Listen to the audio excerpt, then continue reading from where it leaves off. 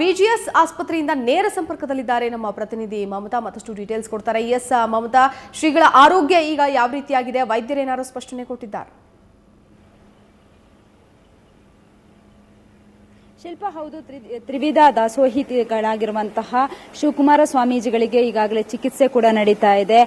ಸುಮಾರು 10 ಜನರ ತಂಡದಿಂದ, ವೈದ್ಯರ ತಂಡದಿಂದ ಚಿಕಿತ್ಸೆ ನಡೀತಾ ಇರುವಂತದ್ದು. ಬೆಳಗ್ಗೆ 7:30ಯಿಂದಲೂ ಕೂಡ ಅವರಿಗೆ ಚಿಕಿತ್ಸೆಯನ್ನು ನಡೆಸ್ತಾ ಇರುವಂತದ್ದು. ಅದರಲ್ಲೂ ಅವರಿಗೆ ಮುಖ್ಯವಾಗಿ ಇರುವಂತದ್ದು ಏನು ಅಂತಂದ್ರೆ ನ್ಯೂಮೋನಿಯಾ ಕಾಣಿಸ್ಕೊಂಡಿರುವಂತದ್ದು. ಅಂದ್ರೆ ನಿನ್ನೆ ತುಮಕೂರಲ್ಲಿ ಏನು ರಾತ್ರಿ ಅವರಿಗೆ 1 ಗಂಟೆಯ ಸಮಯದಲ್ಲಿ ಈ ಒಂದು ಕೆಮ್ಮು, ಜ್ವರ, ಕಫದಿಂದ ಬಳಲ್ತಾ ಇದ್ದಂಥದ್ದು. ಅಂತಹ ಸಂದರ್ಭದಲ್ಲಿ ಅವರಿಗೆ ವೈದ್ಯರು ಪ್ರಥಮ ಚಿಕಿತ್ಸೆಯನ್ನು ಕೂಡ ನೀಡಿದ್ದಾರೆ. ಅಂತಹ ಸಂದರ್ಭದಲ್ಲಿ ಅವರಿಗೆ ನ್ಯೂಮೋನಿಯಾ ಇದೆ ಅನ್ನುವಂಥದ್ದು ಗೊತ್ತಾಗಿದ್ದು, ಹಾಗಾಗಿ ಬಿಜಿಎಸ್ ಆಸ್ಪತ್ರೆ ಕರ್ಕೊಂಡ್ ಬಂದಿದ್ದಾರೆ. ಸೊ ಇಲ್ಲೂ ಕೂಡ ಅವರಿಗೆ ಚಿಕಿತ್ಸೆಯನ್ನ ನೀಡಿದ್ದಾರೆ. ಈ ವೇಳೆ ಅವರಿಗೆ ಬಿಪಿ ವೇರಿಯೇಷನ್ ಆಗಿರುವಂತದ್ದು ಕಂಡು ಬಂದಿದೆ. ಸೊ ಈಗಾಗಲೇ ವೈದ್ಯರು ಕೂಡ ಬಂದು ಏನು ಮಾಧ್ಯಮಕ್ಕೆ ಒಂದು ಮಾಹಿತಿಯನ್ನು ಕೂಡ ನೀಡಿದ್ದಾರೆ. ಅವರ ಆರೋಗ್ಯದಲ್ಲಿ ಚೇತರಿಕೆ ಕಂಡು ಬಂದಿದೆ ಅನ್ನುವಂತ ಮಾಹಿತಿಯನ್ನು ಕೂಡ ನೀಡಿದ್ದಾರೆ. ಈಗಾಗಲೇ ಸಿಎಂ ಅವರು ಕೂಡ ಬಂದು ಅವರ ಆರೋಗ್ಯವನ್ನ ಕೂಡ ವಿಚಾರಿಸಿಕೊಂಡು ಹೋಗಿದ್ದಾರೆ. ಅದರ ಜೊತೆಗೆ ವಿಐಪಿಗಳು ಕೂಡ ಬಂದು ಆರೋಗ್ಯವನ್ನ ವಿಚಾರಿಸಿಕೊಂಡು ಹೋಗ್ತಾ ಇದ್ದಾರೆ. ಆದ್ರೆ ಸದ್ಯಕ್ಕೆ ನಾವಿಲ್ಲಿ ನೋಡಬಹುದು, ಈ ಒಂದು ಆಸ್ಪತ್ರೆ ಮುಂಭಾಗದಲ್ಲಿ ಬಿಗಿ ಪೊಲೀಸ್ ಭದ್ರತೆಯನ್ನು ಕೂಡ ಒದಗಿಸಲಾಗಿದೆ. ಯಾರೊಬ್ಬರಿಗೂ ಕೂಡ ಒಳಗಡೆ ಕೂಡ ಬಿಡ್ತಾ ಇಲ್ಲ.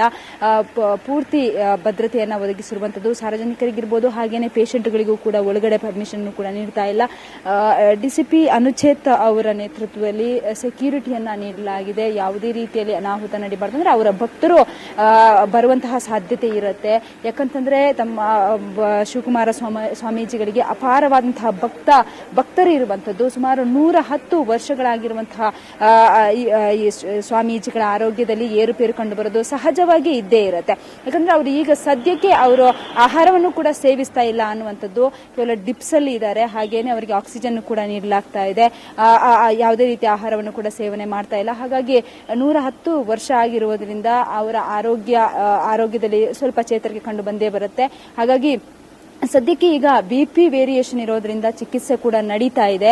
ಸೊ ಈಗಷ್ಟೇ ವೈದ್ಯರು ಹೇಳಿರುವ ಪ್ರಕಾರ ಸ್ವಲ್ಪ ಚೇತರಿಕೆ ಕಂಡು ಬಂದಿದ್ದಾರೆ ಅನ್ನುವಂತಹ ಮಾಹಿತಿ ಕೂಡ ಇದೆ. ಆದ್ರೆ ಇನ್ನು ಸ್ವಲ್ಪ ಹೊತ್ತಿನಲ್ಲಿ ಮತ್ತೆ ವೈದ್ಯರು ಯಾವ ರೀತಿ ಮಾಹಿತಿಯನ್ನ ಕೊಡ್ತಾರೆ ಅನ್ನೋದನ್ನ ಕಾದು ನೋಡಬೇಕಾಗುತ್ತೆ. ಶಿಲ್ಪ, ಥ್ಯಾಂಕ್ ಯು.